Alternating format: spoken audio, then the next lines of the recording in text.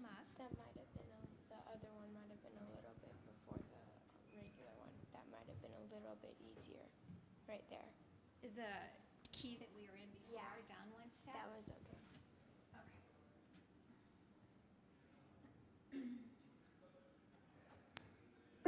Yeah, like that. Okay. Bring it down to 90. That's what I remember from. So what you want to do when you Because come I up, just you messed can up just on that leave one. your microphone right there. I'll rewind so Bob will turn it on back there. And so all you have to do, Claire, is you just push play. That's all you have to do. Is that okay?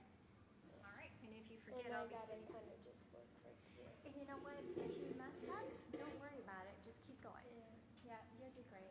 Yeah. Thank you for doing this. Yeah, it's very fun to. It's too bad my parents are sick though. Yeah. Well, the good thing is they can listen online, and you'll have your grandma and grandpa here, right? So, well, I hope they feel better. It's better to have. So, Claire, do you want to take your coat with you? Oh yeah. Just in I case. forgot about it. I always bring it in here because it's always cold for me. Yeah, I know. That's why I have my jacket. Yeah. Morning, Timothy. Morning. So, do you have jazz band competition this week? Yes, on Wednesday we have Wick and Trainer. Okay, I thought I'd read that on the schedule. So, no, you get out, have an early out on Wednesday, right? So, is that in the afternoon or? I think I remember someone saying we're basically out of school the whole day, but I don't know for sure. Oh, gotcha. Trainer's a ways away. Yeah. Yeah. I know that we had our first jazz competition Thursday. Okay. So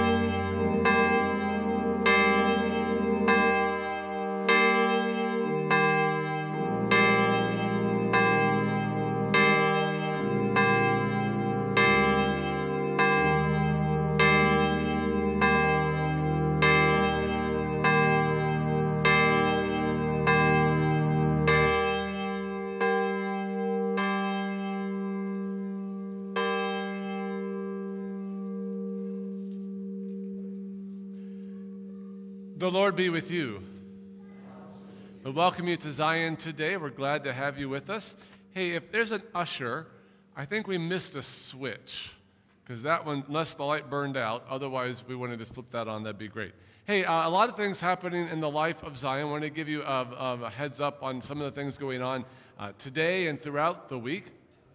So after worship today in the fellowship hall, that was wonderful. Thank you very much. In the fellowship hall, you will see a lot of baked goods, and they look fantastic. And those are free will offering. So there's this side we normally go through will be the fellowship time, go through and get food to eat after church, okay? Just as normal. On this side, you will see a row of baked goods, and those are free will offering, and the free will offering goes to support, to help defer some of the costs for Janet Smith, as she's gone through. If you know Janet and you've kept up a little bit on her journey over the last year or so with some of the I don't know what this bone up here is called, but with the cancer that was located up here, which required replacement of like a regrafting of bone in the facial place, and then she had gotten an infection in that here last fall, and that's required some pretty extensive treatment and medication and so forth. And you all know we are very grateful for our medical system, but it's certainly not free. And that's brought with it significant medical expenses for Janet. And those the baked goods that you purchase will go to defer that cost. You don't have to buy anything if you don't want to. If you want to just give an offering, a gift, you're welcome to do that. It's all free will offering, so that's after worship today. So I invite you to be a part of that. Let's see now. This evening, then after that time, we go to our Bible class time. And remember, in our Family Bible Hour, we're talking about how we got the Bible. It's a fascinating study. I hope you can hang around and be a part of that conversation. I think you'll find it edifying. This evening, from 6:30 to about 7:45 or so, we have our Smart Money, Smart Kids. That's for tweens and teens and parents. And we invite you to be a part of that this evening as well. So that's coming up. And if you weren't here the first week, it's okay. You can join us yet tonight. And what that does, though, by being a part of that class, it gives you access to all the online resources, which are excellent online resources. But we encourage you to be here this evening for that. And then next Sunday is our Generations Sunday. So that's going to involve a lot of different people in different age groups. So some of you who are brass players, I've asked you to play for that service. If you don't have the music, let me know, and I'll get you in touch with Tim Keenest, who has the trumpet piece. Trombones, you just simply play out of the hymnal. But we'll do that next Sunday. If we get a practice time, Tim, let me know. I don't know if we have that figured out yet, but we'll try to get at least one practice time. Maybe it's just before church next week, because they've played the piece before. So that's next week. Also, a variety of other participants during that service. I'm excited. I won't tell you all the details now, but be present to that. It's always a fun service. We encourage you to be a part of that. Okay, there are lots more announcements here for you to take note of. I ask you to take time to look at those as you have time, but we're ready to turn to our opening song.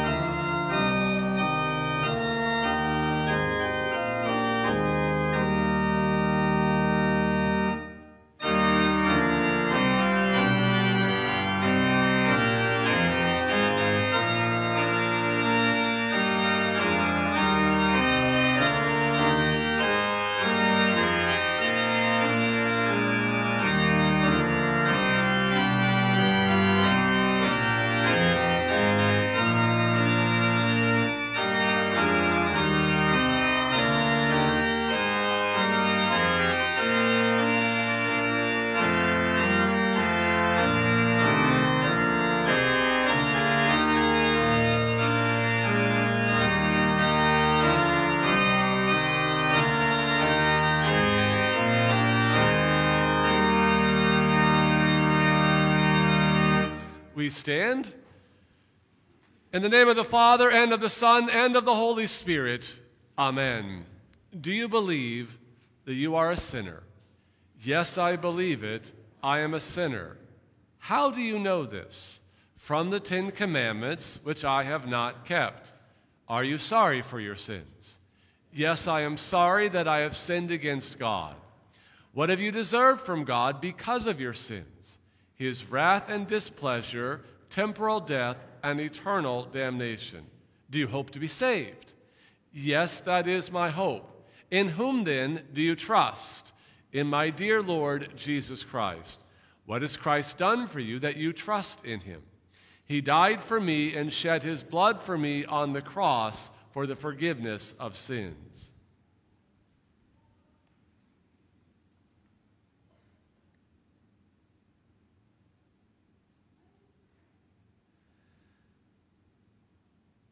Let us then confess our sins to God, asking him to forgive us for Christ's sake.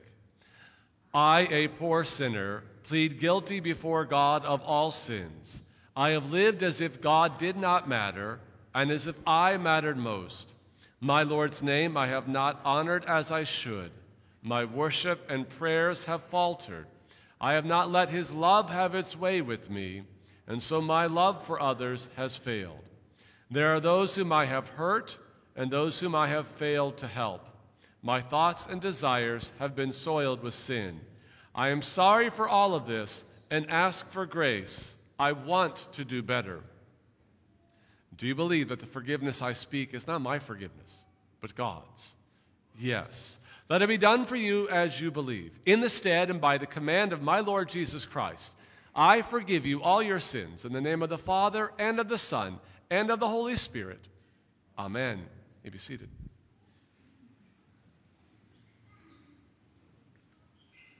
The Lord brought me to the banqueting house, and his banner over me was love. Your steadfast love, O Lord, extends to the heavens, your faithfulness to the clouds. Your righteousness is like the mountains of God. Your judgments are like the great deep. Man and beast you save, O Lord. How precious is your steadfast love, O God. The children of mankind take refuge in the shadow of your wings. They feast on the abundance of your house, and you give them drink from the river of your delights. For with you is the fountain of life. In your light do we see light.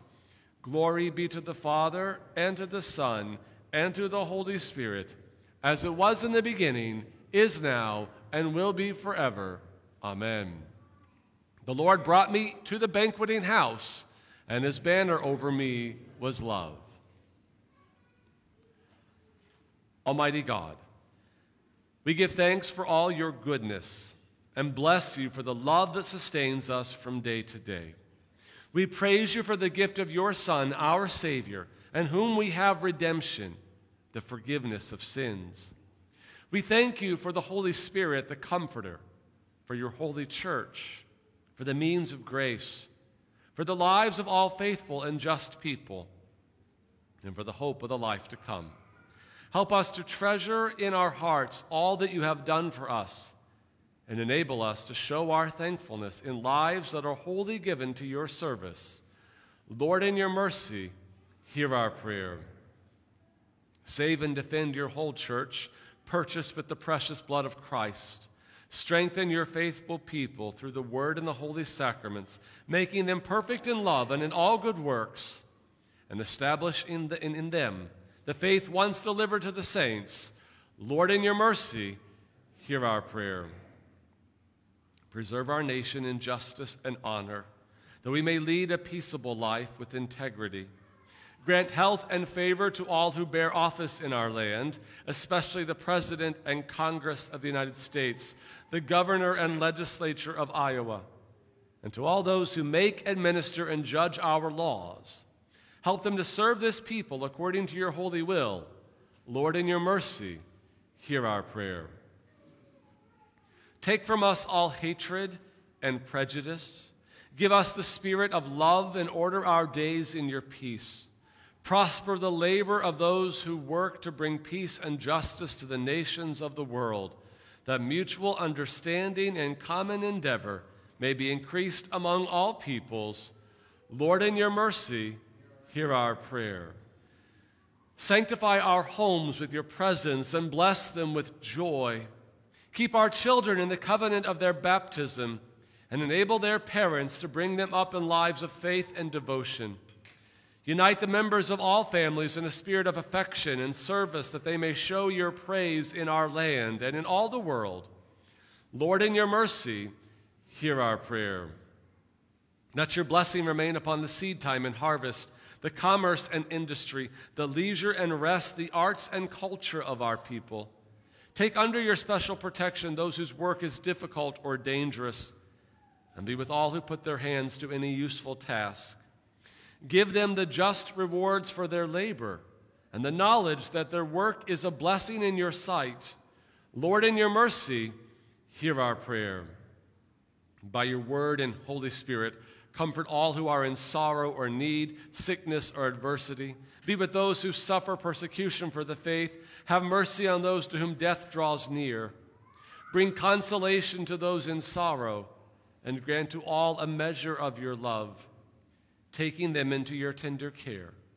Lord, in your mercy, hear our prayer. We remember with thanksgiving those who have loved and served you in your church on earth, who now rest from their labors. Keep us in fellowship with all your saints and bring us at last to the joys of your heavenly kingdom. Lord, in your mercy, hear our prayer.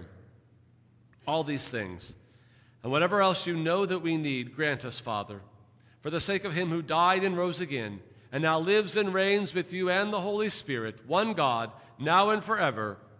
Amen.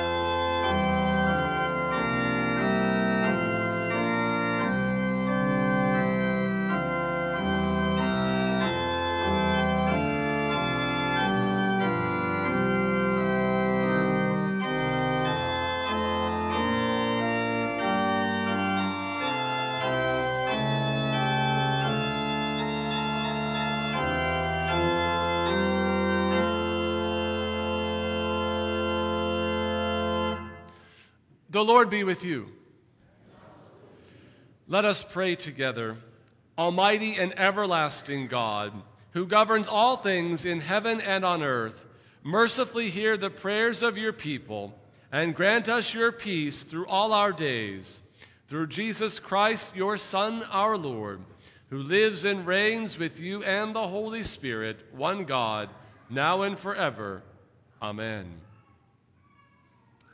Our Old Testament reading is from the prophet Isaiah, chapter 62. We begin with verse number 1. This is the promise of salvation for Zion. And what you see throughout the Old Testament is you have these types of salvation where God is announcing essentially here that they will be brought back from exile. But that in and of itself, although a historical event, is also meant to anticipate the greater gift of salvation that we have in Jesus. So here you have the Lord speaking through his prophet these words of great affection for his people that he has redeemed. We begin with verse 1. For Zion's sake, I will not keep silent, and for Jerusalem's sake, I will not be quiet, until her righteousness goes forth as brightness, and her salvation as a burning torch. The nations shall see your righteousness, and all the kings your glory. And you shall be called by a new name that the mouth of the Lord will give. You shall be a crown of beauty in the hand of the Lord, and a royal diadem in the hand of your God. You shall no more be termed forsaken, and your land shall no more be termed desolate. But you shall be called, my delight is in her, and your land married. For the Lord delights in you, and your land shall be married. For as a young man marries a young woman, so shall your sons marry you. And as the bridegroom rejoices over the bride, so shall your God rejoice over you. This is the word of the Lord. Thanks be to God. Our second reading is from 1 Corinthians chapter 12. Paul speaks about spiritual gifts or gifts from the Spirit. His emphasis is on many diverse gifts, one unifying Spirit. We begin with verse number 1. Now, concerning spiritual gifts, brothers, I do not want you to be uninformed.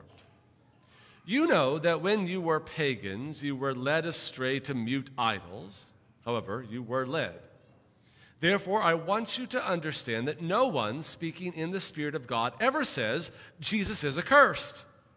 And no one can say, Jesus is Lord, except in the Holy Spirit.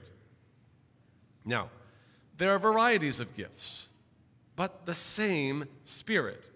And there are varieties of service, but the same Lord. And there are varieties of activities, but it is the same God who empowers them all in everyone. To each is given the manifestation of the Spirit for the common good. To one is given through the Spirit the utterance of wisdom, and to another the utterance of knowledge according to the same Spirit. To another faith by the same Spirit, to another gifts of healing by the one Spirit, to another the working of miracles, to another prophecy, to another the ability to distinguish between spirits, to another various kinds of tongues, to another the interpretation of tongues.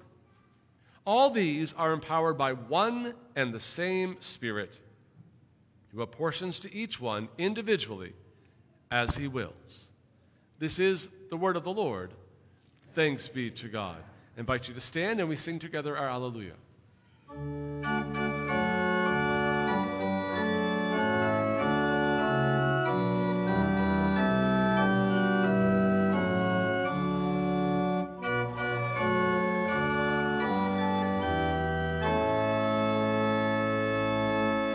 The Holy Gospel according to St. John, the 2nd chapter. Glory to you, O Lord. We begin with the first verse. On the 3rd day, there was a wedding at Cana in Galilee, and the mother of Jesus was there. Jesus also was invited to the wedding with his disciples. When the wine ran out, the mother of Jesus said to him, "They have no wine." And Jesus said to her, "Woman, what does this have to do with me? My hour has not yet come." His mother said to the servants, "Do whatever he tells you."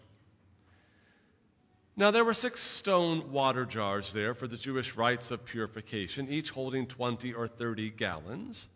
Jesus said to the servants, "Fill the jars with water." And they filled them up to the brim. And he said to them, "Now draw some out and take it to the master of the feast." So they took it. When the master of the feast tasted the water, now become wine, and did not know where it came from, though the servants who had drawn the water knew, the master of the feast called the bridegroom and said to him, "Everyone serves the good wine first, and when people have drunk freely, then the poor wine. But you have kept the good wine until now." This, the first of his signs, Jesus did at Cana in Galilee, and manifested his glory, and his disciples believed in him. This is the gospel of the Lord. Praise to you, O Christ. May be seated. Kids, come on up and find a seat.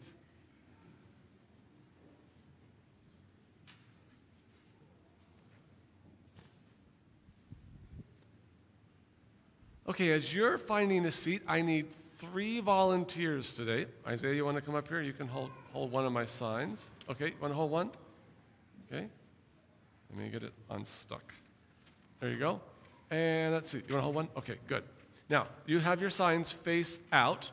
Now, in our gospel reading, John told us that Jesus changed the water into wine, and he said that this was the first of his signs.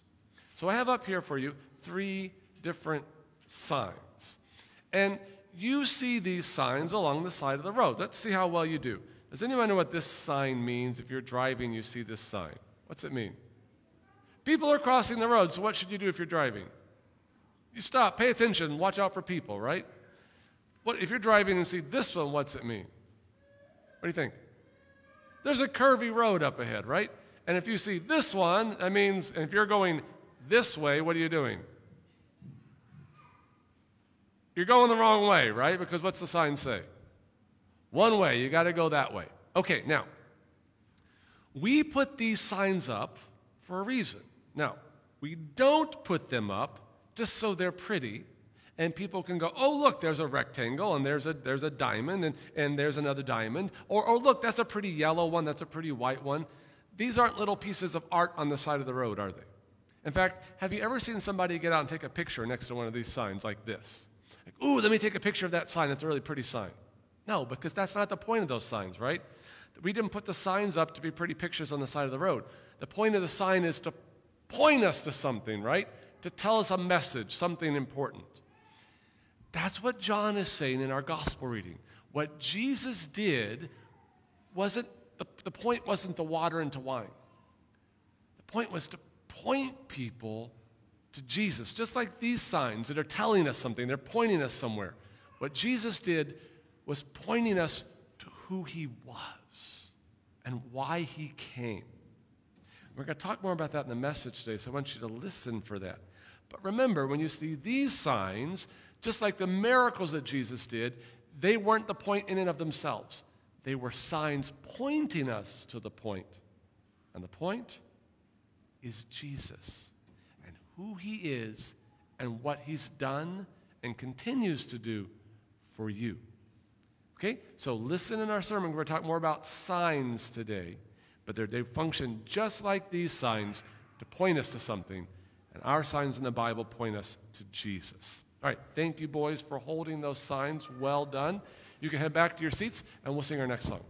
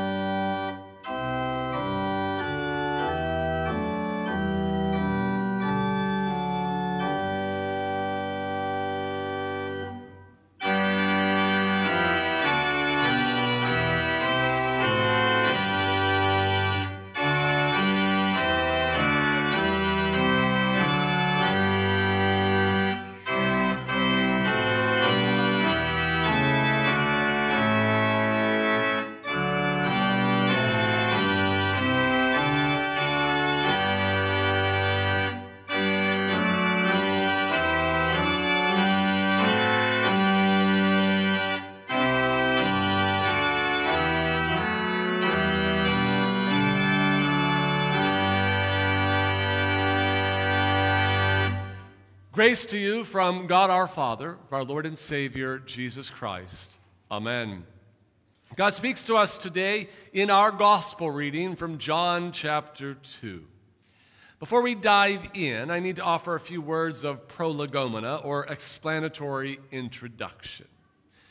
There are some things you need to know before we really get going. So first, you need to remember the kind of literature you're reading. And you need to know this because it affects the way you read it. So, for example, you'd read a comic book differently than you'd read the newspaper. And you'd read historical fiction differently than you would read a novel. The genre of the writing matters. So when we come to John, we need to understand that, first of all, we're not reading a bare historical telling of events. So he's not simply saying in a sort of disinterested way, well, A happened, and then B happened, and then C happened. John is carefully crafting specific historic events into this narrative telling of Jesus' story. And he's really good at it. He incorporates patterns and themes. He weaves in all kinds of images and ideas from the Old Testament. And the great thing about his book is that some of these things, they don't become apparent the first time through. They don't become apparent the second time through. Sometimes it takes 10 or 11 times through before they start to pop out at you. And you start to go, wow, I never saw that before. This is far more complex and far more interesting than I realized, right? So John makes some of these things obvious, but some of these things are very subtle. So the cool thing about it is you can read this book for a lifetime and never get tired of it. So he's doing history, but he's doing more than that. We could call this a prophetic history, a prophetic interpretation of the life and ministry of Jesus Christ. John wants us to see that God is working through these events, that God is the one driving the story to bring salvation to the world, specifically to bring salvation to the world in Jesus. And he intentionally arranges his narrative to accomplish that purpose. So John makes this explicitly clear near the end of his carefully crafted telling. He says this, "Now, Jesus did many other signs in the presence of the disciples, which are not written in this book. But these are written so that you may believe that Jesus is the Christ, the Son of God, and that by believing you may have life in his name." So at the very least, that means that we need to read John 2 with that in mind, because there are all sorts of peripheral questions that the text raises, like, whose wedding was this? And where was Joseph? And why did Jesus respond so abruptly to Mary's statement? And why did Jesus, mostly keep this miracle pretty quiet, so that only a few handfuls of people really knew what had happened? Now, those are interesting, but John doesn't answer them because they are not his reason for writing. The reason he's writing is Jesus. He wants you to know Jesus so that you may have life in him, so that your kids and your grandkids can have life in Jesus. And this also means that many of us probably have gotten the point of this account wrong.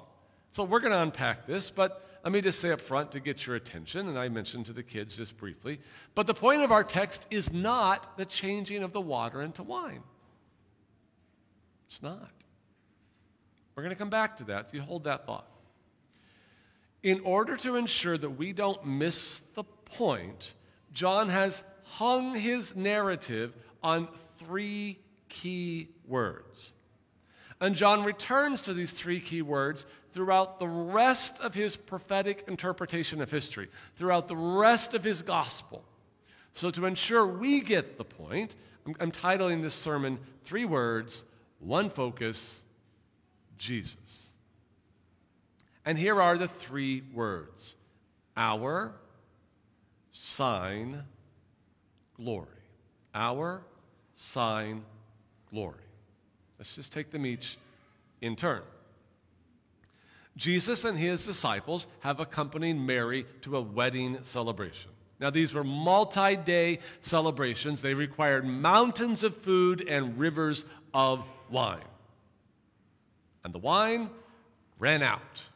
It's obviously a big deal. It's a huge embarrassment. And Mary says to Jesus, "They have no wine." Now, let me just point out something here. We don't know any more than this, right? Was Mary simply informing Jesus? Was she embarrassed for the family? Was she related to the family somehow? So this was personal to her? Was she insinuating that Jesus needed to do something? Was this some sort of coded language for, "We need a miracle here, Jesus," or something like, "It's time to show everybody who you really are, Jesus"? And we can make conjectures all day long based on Jesus' reply.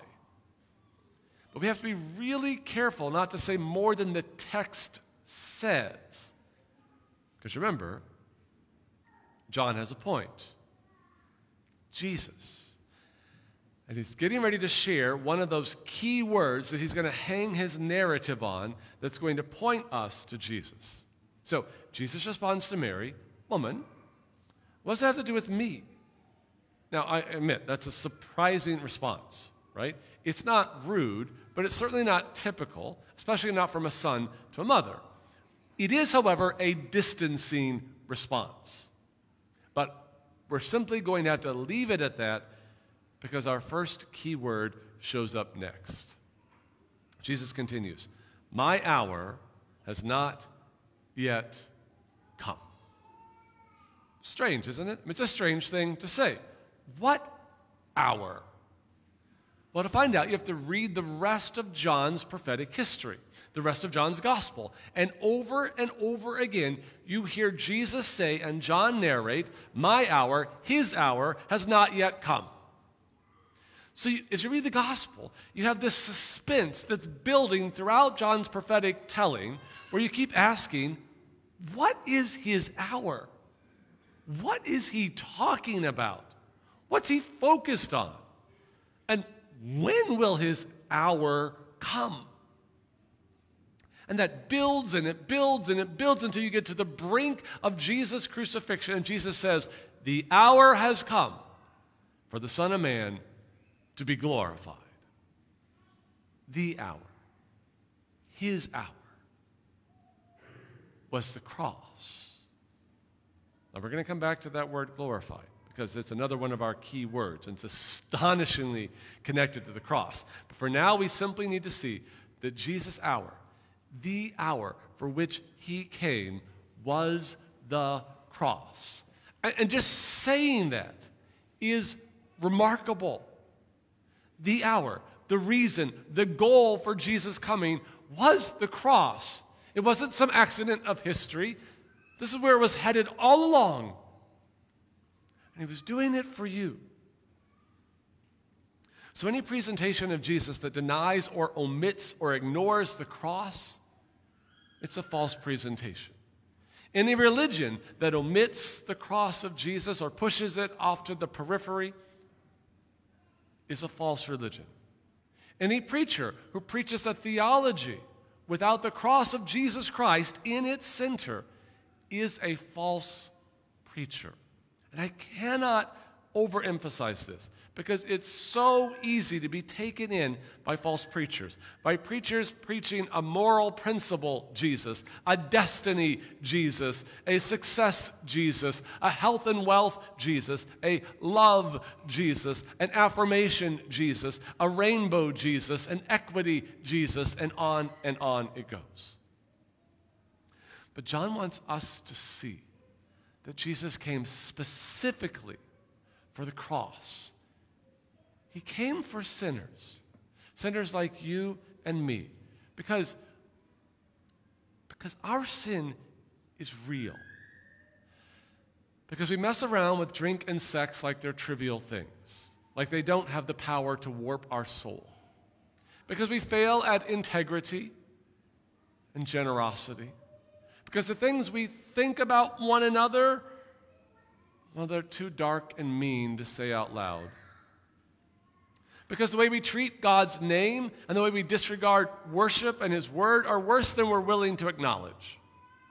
Because we deceive ourselves with our own carefully crafted lies and justifications. Because we constantly blur the line between right and wrong, always to benefit ourselves. John wants us to see that Jesus came specifically to die under the just wrath of God against our sin. He came to be our substitute, our propitiation, our redemption. That's the hour that Jesus is talking about. And as strange as it is in this text, as jarring as it is to hear Jesus seemingly raise this out of the blue, that's what He's talking about. That's His hour. Okay, that's our first word, hour. Let's go on to our second word, sign.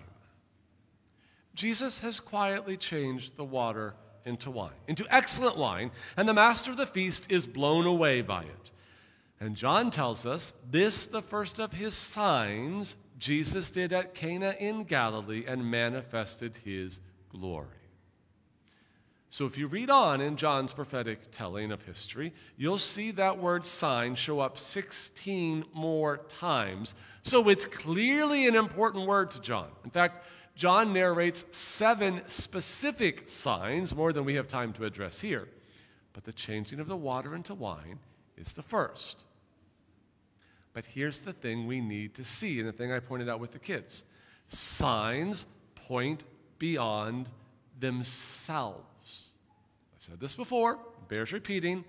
The sign points to the point. Okay? So the signs aren't the point. Right? We get that with other signs in our lives, right? Like I mentioned with the kids, the road signs. They aren't the point, right? We don't post them along the sides of the road to add color and variety and geometric shapes to our otherwise monotonous drive. They deliver important messages to us. They tell us something. They point us to something. They aren't the point. They are the pointer to the point. That's what John is saying. This miracle, this turning of water into wine, like I said earlier, it wasn't the point. It was the pointer to the point. And the point was Jesus. The point of John's prophetic telling of history is Jesus. In fact, the whole Bible is about Jesus and the hour for which He came, the cross. Okay. Let's talk about glory. You heard what John said. This is the first of His signs Jesus did at Cana in Galilee and manifested His glory. Now, this is such an outstanding word. And to really appreciate what John is saying, we need to do a little bit of work here. So the word glory shows up all over the Bible. I mean, hundreds of times in the Bible. And at its most basic level, it means heavy or substantial. So you actually see it used to describe people of larger girth. The Hebrew word is kavod, glory, and they are described as having significant kavod. That's the Hebrew word for glory. But from that base meaning, then, it's used to describe a person's significance, his reputation, his honor, his gravitas. So have you ever seen the presidential motorcade with police motorcycles, SUVs, limos, and all the Secret Service agents, probably some helicopters in the sky as well? If you were to speak biblically, with biblical words about that scene, we would describe it as kavod, as the president's glory. It's substantial. All those vehicles and personnel point to the president's prominence, his importance, his glory. Or if you've ever been to Mount Rushmore and seen George Washington and Thomas Jefferson, Abraham Lincoln and Teddy Roosevelt's faces, then you've seen their kavod, their glory carved in stone. So the idea, again, is something that points to a person's gravitas, his reputation, his honor and importance and ethos. So when the Bible speaks of God's glory, it points to several things. Psalm 19 invites us to look up to the heavens above. The heavens declare the glory of God, and the sky above proclaims his handiwork. So the heavens display God's gravitas, his reputation, his honor, his importance.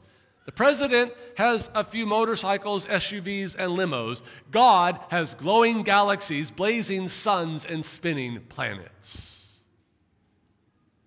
In Exodus, God's glory is described as a brilliant cloud and a devouring fire. God's glory leads the people through the wilderness. It enshrouds Mount Sinai, and it fills the tabernacle and later the temple.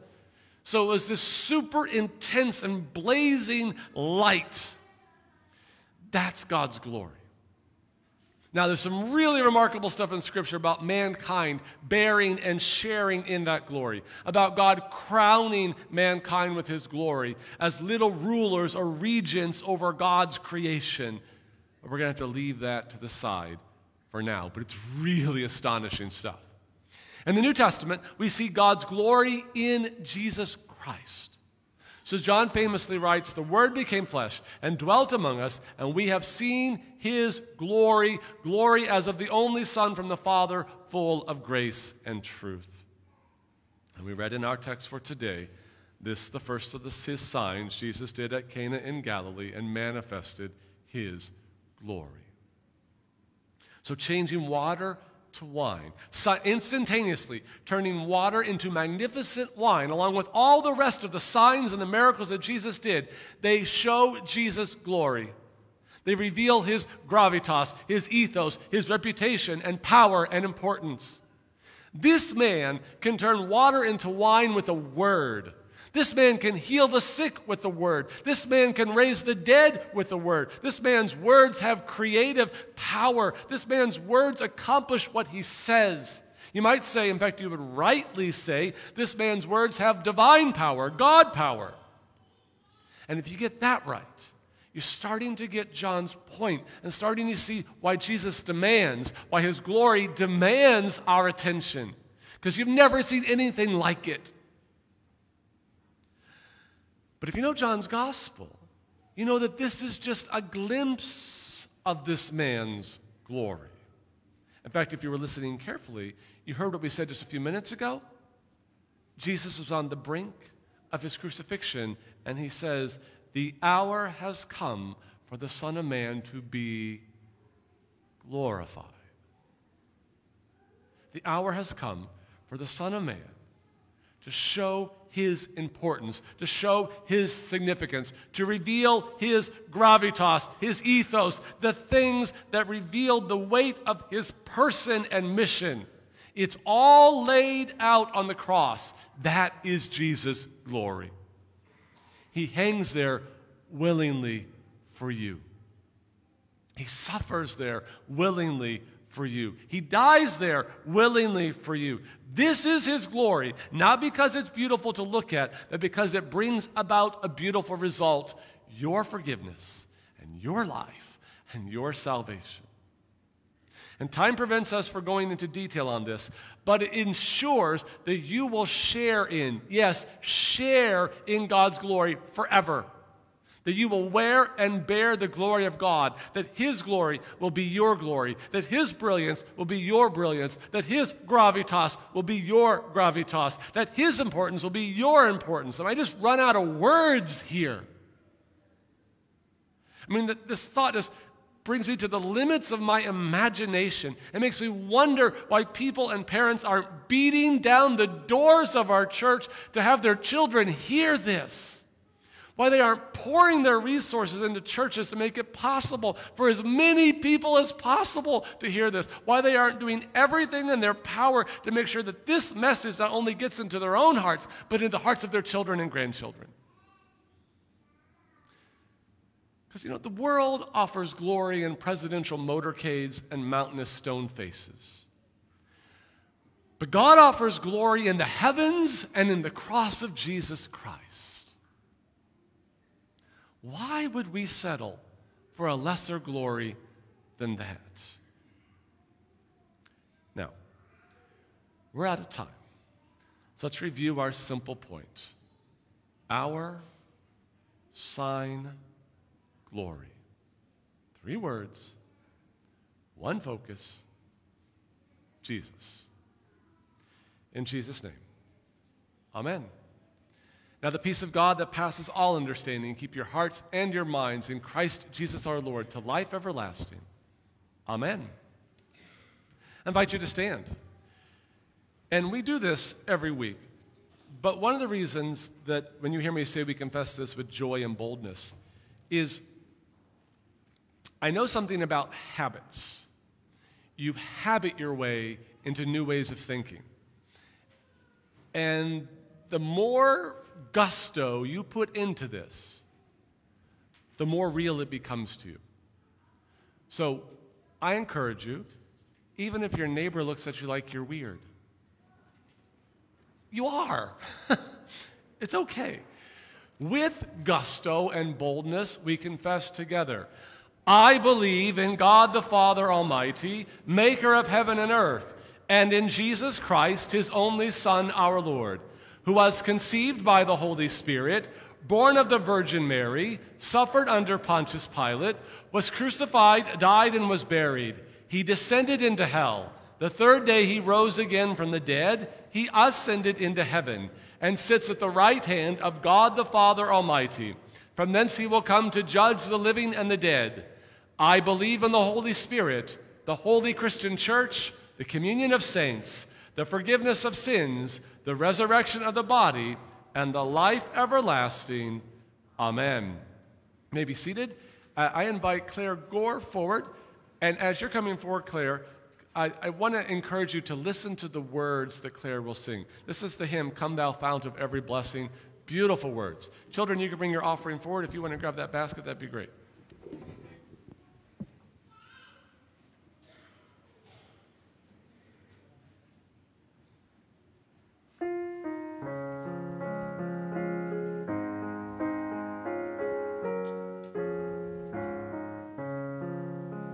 Come thou fount of every blessing, to my heart to sing thy grace.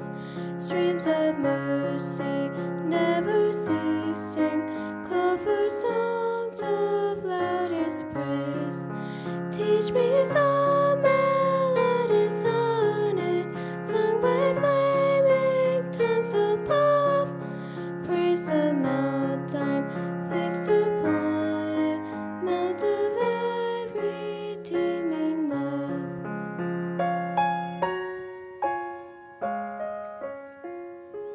Here I raise my Ebenezer, hither by thy help I've come, and I hope by thy good pleasure safely to arrive at home.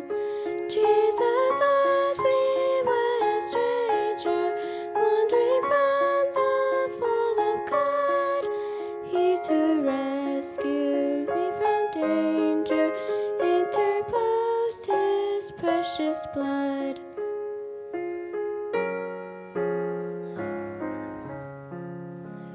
Oh, to grace, how great a debtor I do daily strain to be. Let thy goodness, like a fetter, bind my wandering heart to thee.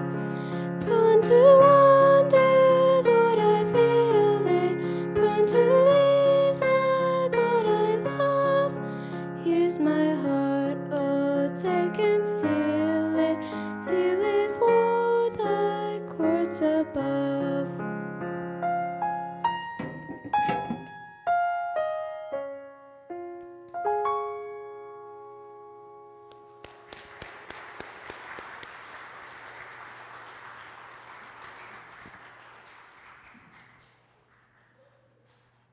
I hope you notice, and our hymns are like this so often, how often it turns words of confession and words of praise into words of prayer. A beautiful hymn sung very well. Thank you, Claire.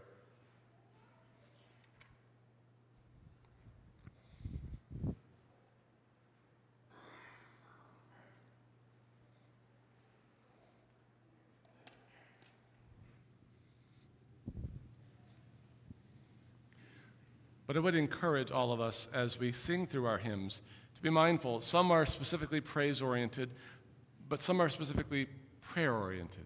And that's why they're such great devotional tools for us not only to sing as families, but even if we don't sing, to study them because of the devotional value that they present. So thank you, Claire, again for sharing.